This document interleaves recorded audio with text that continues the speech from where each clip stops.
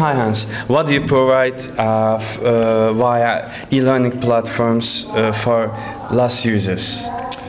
Iversity online courses, they consist of three components. It's content, context, community. So it's not like in a traditional web-based training where you have a SCORM package and you click through slides with a few multiple choice questions.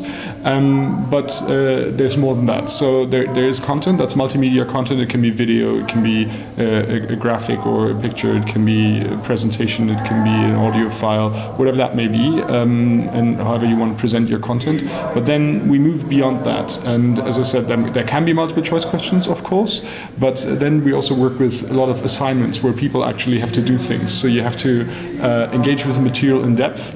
So once you've worked through the content and you've learned something about the topic, you then have to apply it in a different context. So you work on an assignment, and you don't do that by yourself, but you post what you've worked on to a community of learners, and you get feedback from other students on what you've created.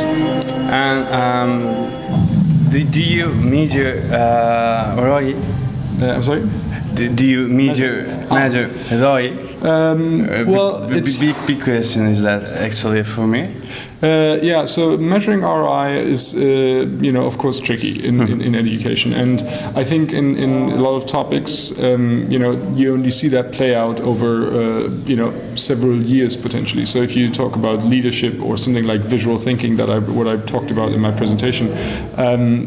It's something where it's very difficult to establish a connection between the learning that takes place in the course and a certain outcome when it comes to sort of behavioral change, for example. And then it's even more difficult to connect that behavioral change to a business KPI.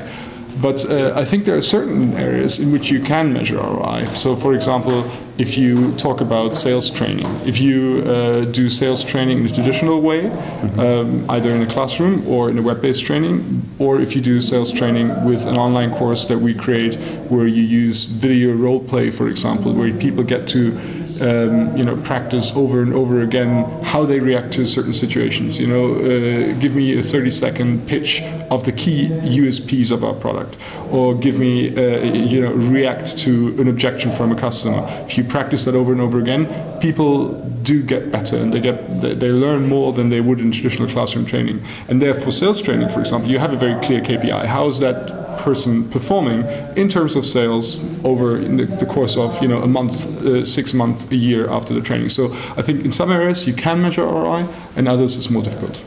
Thank you. All right. for your answer. All right.